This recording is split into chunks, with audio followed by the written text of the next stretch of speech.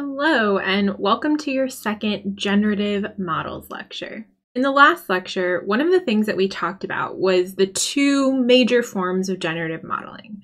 The first one, which we covered last time, is density estimation. These are models that explicitly learn a density function, like in naive Bayes, Gaussian mixture models, or variational autoencoders, that we then sample from in order to generate new inputs.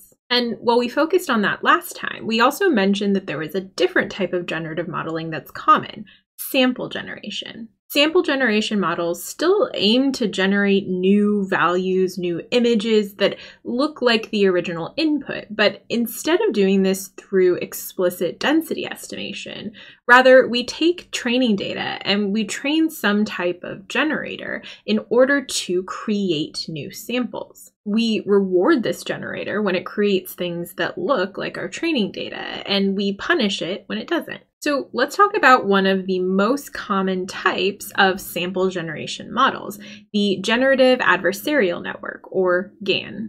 One of the most important concepts behind a GAN is this adversarial part. A GAN is really two models in a trench coat fighting it out with each other. We can think about what a GAN does through analogy.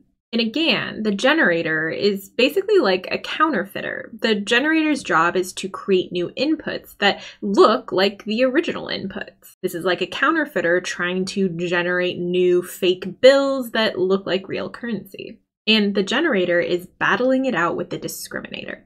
The discriminator's job is to look at both real and counterfeit examples and learn how to discriminate between the two. In other words, the discriminator is like a cashier or a cop whose job it is to figure out when the generator has provided a fake example versus when something is real. We call this adversarial training because the generator's job is to try and trick our discriminator by creating samples that look as close as possible to the original input. But this isn't the only way that people use adversarial training. For instance, in our convolutional neural net lecture, we talked a little bit about adversarial training, where we take specific batches of noise that are created specifically to trick our network into classifying images that to us look like a panda as something else, like in this case, a gibbon. Just like in a GAN, we are here trying to deliberately trick our model in order to help it learn to discriminate better.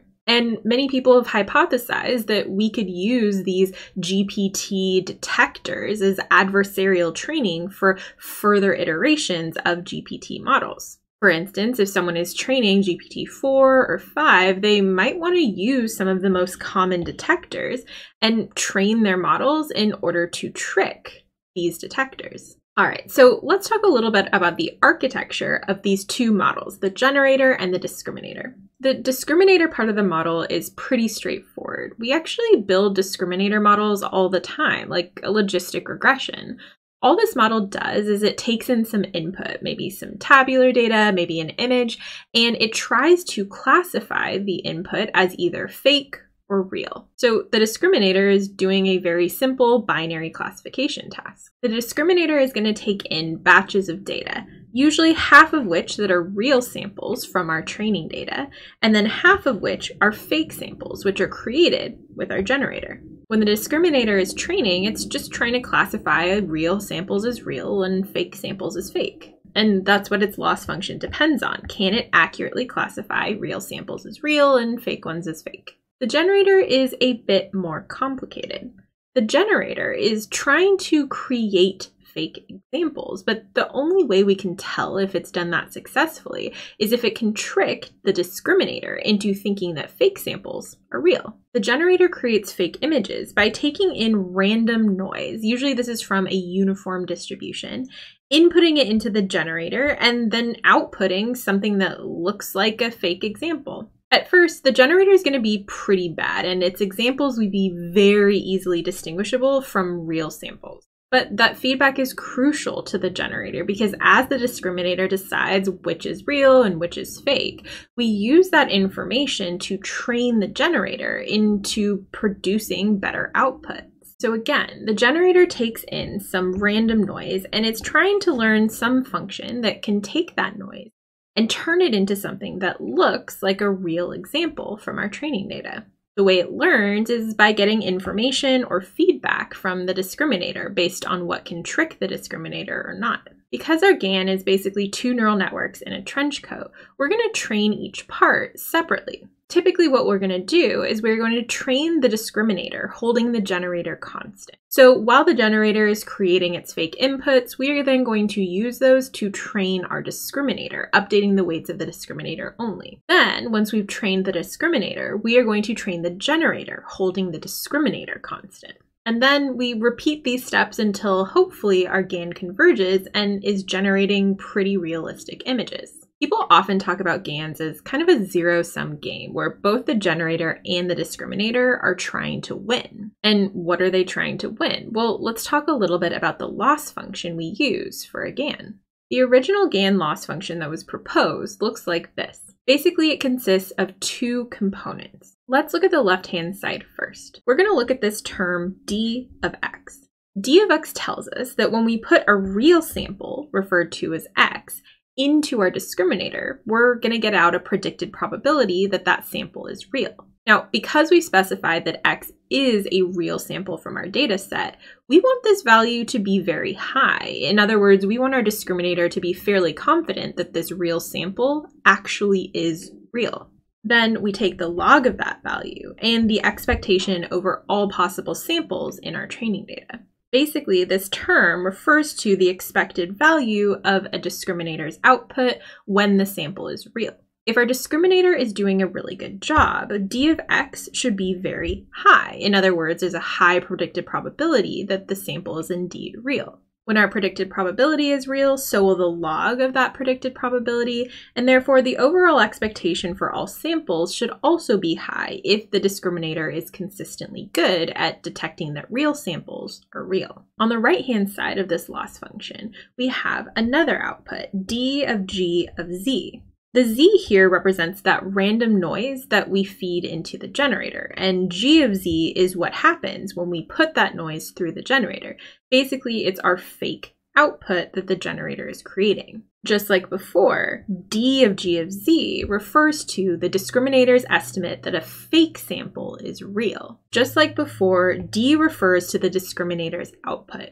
So d of g of z is basically saying when we take noise, put it through a generator, and then feed that output to the discriminator, what is the discriminator's predicted probability that that sample is real? Now, remember, when we take some noise z and put it through our generator g, we are creating a fake example. So if the discriminator is working well, d of g of z should be very low because the discriminator will go, that is very unlikely to be a real sample. Thus, for a well-performing discriminator, this entire term here should be very small. And when we take 1 minus a very small number, we'll get something very close to 1. Thus, when the discriminator is performing well, this portion of the loss function should also be high. Like before, we're going to take the log of this value and the expectation over all possible fake samples. If the discriminator is consistently good, then across all possible fake examples that we have, this d of g of z should be very small, and thus this side of the equation should be quite large. Now, remember, our GAN is really two separate neural networks battling it out. So as we look at this function, you can tell that the discriminator wants to maximize this function. Remember, a well-performing discriminator will have a high value for the estimate that real samples are real, and a low estimate for fake samples being real. If you plug in those values, you'll notice that that maximizes this loss function. But the discriminator is battling it out with the generator. The generator would like to minimize this loss function. Now, the generator really has no control over how the discriminator classifies real samples, so this part of the loss function doesn't really matter to our generator. Rather, we focus on this side. We can change the parameters of the generator in order to create samples the discriminator is unsure about or maybe even thinks are real. Thus, if we have a good generator, this d of g of z is actually going to be quite high. In other words, if our generator is good at creating fake examples, the discriminator is going to be confused and think that those examples are real. Thus, this value will be high and this overall value will be low. So now that we know a little bit about the original GAN loss function, let's talk about how we optimize it. Here's some pseudocode looking at how the training process for a GAN might work. First, we have a for loop. This is going to repeat once for each iteration or update to our network. The first step is to train the discriminator. To do this, we're going to hold the generator constant. So we're not going to be updating any weights in the generator at this point, only in the discriminator. And while we don't have to do this, it is traditional that we might update the discriminator a couple of times in each iteration. That's what this second for loop is doing. For each of these steps, we're going to generate a batch of real data by just sampling from our training data and a sample of fake data. We're going to do this by putting random noise into our generator and asking for fake samples. We're then going to take these real and fake samples and use gradient ascent, because remember, we're trying to maximize the loss function at this point, in order to update our discriminator's parameters. Once we've updated the discriminator parameters, we then move on to the generator. To train the generator, we are going to hold our discriminator constant. This means we're going to use all of the parameter updates we made here, but we're not actually updating the discriminator in this part. In order to train the generator, we're going to generate a bunch of fake samples, and then we're going to send those samples through the discriminator and see what the predicted probabilities are. Using these predicted probabilities, we're going to use gradient descent, because of course we would like to minimize our loss function for the generator, to adjust the generator parameters. Remember, in this step, we're not touching the discriminator. All we're doing is updating the generator parameters. We then repeat these steps, holding generator constant, updating discriminator, holding discriminator constant, updating generator, over and over until hopefully our GAN converges. However, in practice, training GANs can be very difficult, and this is an open problem that people are still working on. So let's talk about some of the things that can go wrong when training a GAN. The first thing that can happen is actually basically too much of a good thing. What if the discriminator in our model is just too good? One common problem is that the discriminator in our GAN is too good at predicting that fake images are fake with really high confidence. You can think of an analogy here. It's easier to recognize a Van Gogh painting than it would be to generate a Van Gogh painting for yourself. Thus, the discriminator often has an easier task than the generator. In one of his papers about GANs, the creator, Ian Goodfellow, says this: in the Minimax game, this is where we're having the generator and the discriminator compete. The discriminator minimizes a cross-entropy function, but the generator maximizes that same cross-entropy. This is unfortunate for the generator, because if the discriminator successfully rejects generator samples with high confidence, the generator's gradient vanishes. Basically, this means that if the discriminator is too good at telling whether generator samples are fake, then the generator can't really learn how it might be able to trick the discriminator. We can see what this looks like using this image from Ian Goodfellow's paper. On the y-axis, we have the predicted probability of a fake sample created by the generator of being real. Remember, a successful discriminator will be able to tell that this image is fake and therefore have a very low predicted probability that a fake image is real. That would be represented sort of in this region of the x-axis. A poor discriminator would not be able to tell that this fake image is real. Therefore, we would be more in this region of the graph. On the y-axis, we have the loss function of the generator. Remember that we've talked about in gradient descent that if our gradient or our learning rate are 0, then we can't actually make updates to any of our parameters, and therefore our model can't actually learn anything. This graph shows us that when the discriminator is really good, aka when we're in this region of the graph, the gradient is going to go to 0 or near 0. When this gradient is 0 or near 0, this means that we can't actually make updates to our generator, and therefore our generator is unable to learn how to generate realistic looking samples. Again, what this graph shows us is that when our discriminator is too good, aka it's rejecting generator samples by predicting very confidently that fake samples are fake, then our generator is not really able to learn how to generate effective samples that can trick the discriminator. This is because when our discriminator is too good, the gradient of our generator loss function is 0 or near 0. One modification that's been suggested in order to help fix this is by switching the way that the generator is measuring success. In the original GAN loss function, the generator is trying to minimize the probability of an image being classified as fake. But we can reframe that as the generator wanting to maximize the probability that the image is real. This helps make updates to the generator be more stable so that the generator can still learn how to trick the discriminator. Another common issue that GANs can face when training is something called mode collapse. Mode collapse is when the generator just creates the same sample over and over, or a few of similar samples over and over, instead of generating a broad range of realistic inputs. You can see this happening visually in this MNIST dataset, where we're generating values that look like digits. In these top images, you can see that there isn't any mode collapse. We are seeing a wide variety of different digits being produced by our model. On the bottom, however, you do see mode collapse. Basically, this happens because the generator learns that there is an optimal example that can trick the discriminator into thinking that fake output is real. So instead of learning a wide variety of things, the generator just keeps creating the same exact fake example, no matter what you input into the generator. This is a problem because we want our generator to be able to create a wide variety of samples that look like all of the different samples that we had in our training data.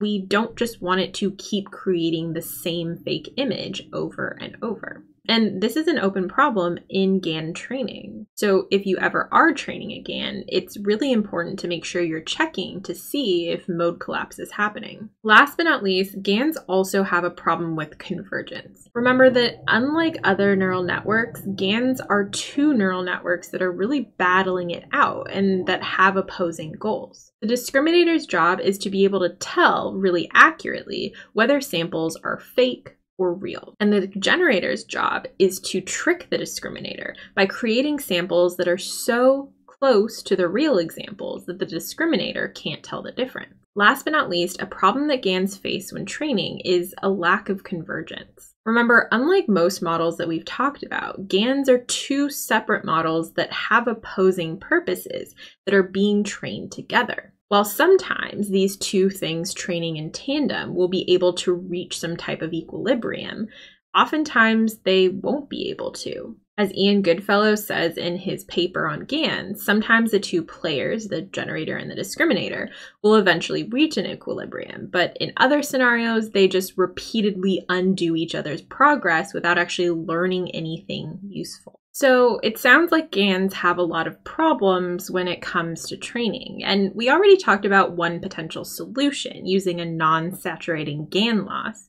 However, there's other proposed solutions that people are commonly using now. One of those is the Wasserstein GAN. The Wasserstein GAN, or WGAN, changes the loss function of the GAN entirely. In a typical GAN, our discriminator is predicting a probability, a value between 0 and 1, that indicates how likely it is that an item is fake or real. Thus, the discriminator's output is strictly bounded between 0 and 1, and we could use, for example, 50% as a threshold to classify things as real versus fake. In a Wasserstein GAN, the discriminator doesn't generate a probability that something's real. Rather, it generates more of a continuous score that's not bounded between 0 and 1. The goal of a Wasserstein GAN when you're training is for the discriminator to maximize this value. This means that our Wasserstein GAN would like for the discriminator to output higher values for real samples than for fake samples. When the discriminator's output is higher for real samples,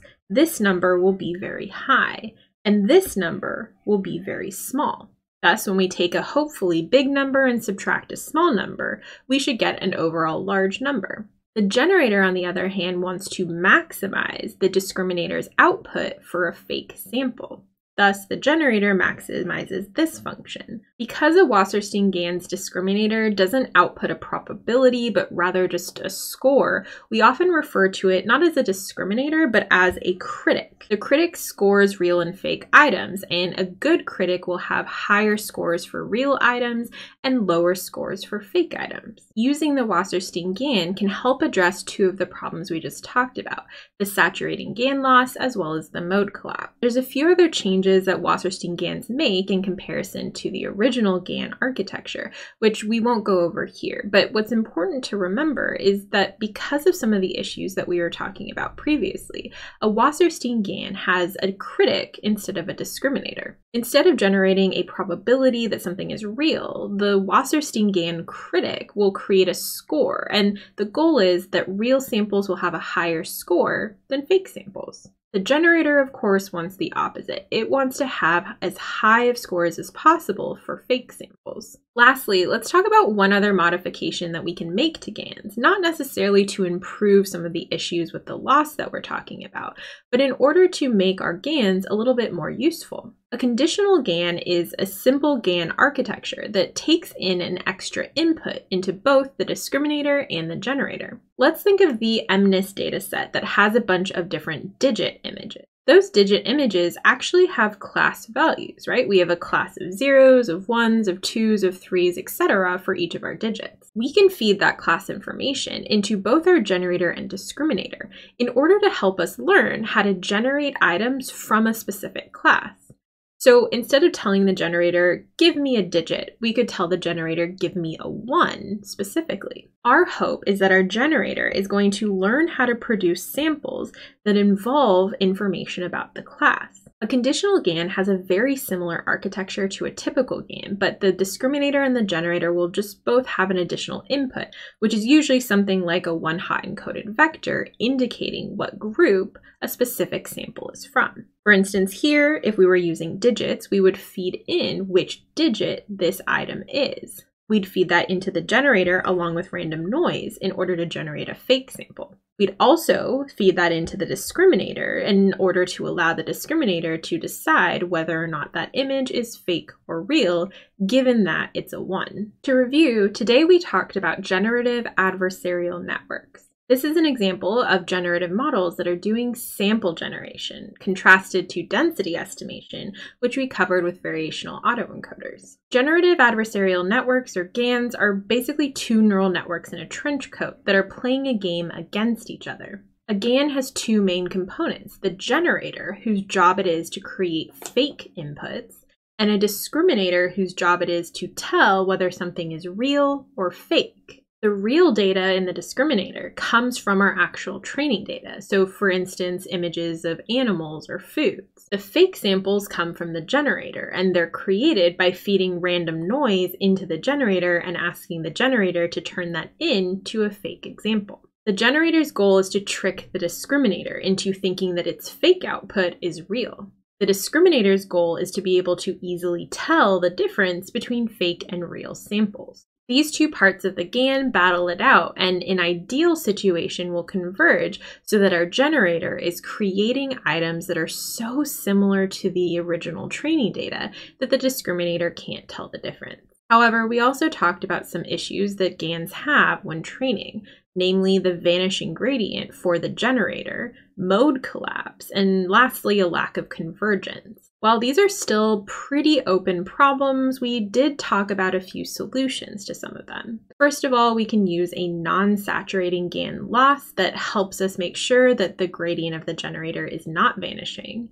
And we can also switch to a Wasserstein-Ganz, or WGAN. Instead of the discriminator outputting a predicted probability, the Wasserstein critic outputs a continuous score. The goal of the discriminator is to always have higher scores for real samples, and the goal of the generator is to have as high a score as possible for fake examples. Lastly, we talked about conditional GANs, which feed in additional information in order to have a model that can generate items from a specific class.